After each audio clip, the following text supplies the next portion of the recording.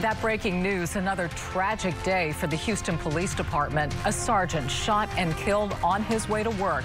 HPD Chief Art Acevedo describing the scene that led to the sergeant's death as a gun battle.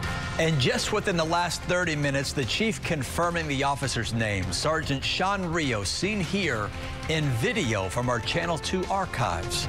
There are still a lot of questions about what happened, what exactly led up to the shots being fired. Tonight, we do know there is an urgent search for the gunman and anybody else connected to this deadly shooting. Let's go live to the scene in North Houston now, I-45 in West Little York. Our Andy Sirota is there. And Andy, the chief described the search for suspects as a dragnet throughout the city tonight. He did, Dominique. An active search still taking place at this hour. You can see all of the police activity here behind me, the flashing lights of those patrol SUVs. Houston police tonight, sadly, once again investigating the death of one of their own. Still unclear what led Sergeant Sean Rios to this area.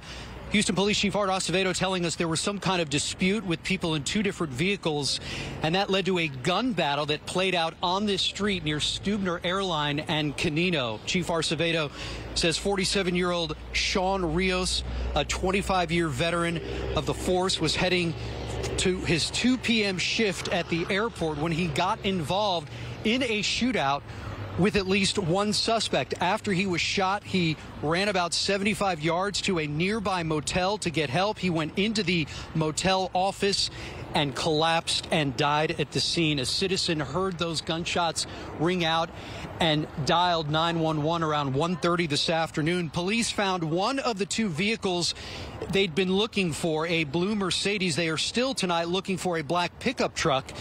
Houston Police Chief Art Acevedo had this to say to those responsible. So I'm now speaking to the suspect and suspects. We are going to catch you. We are coming after you. We're going to capture you. So do yourself a favor and turn yourself in, because we are going to catch you. We've got leads. We've got leads that I'm not going to talk about, but we have leads and we're going to catch you. And the best thing you can do, if you know this person, is have them turn themselves in or call the police so we have no more bloodshed. Chief Acevedo tells us they are looking for an Hispanic male in his mid to late 20s with a lot of tattoos. Again, a dragnet has been set up throughout the city of Houston tonight.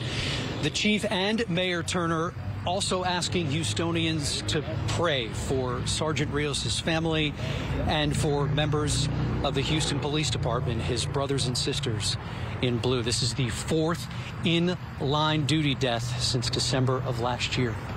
Reporting live tonight in North Houston, Andy Sirota, KPRC Channel 2 News. Andy, thank you.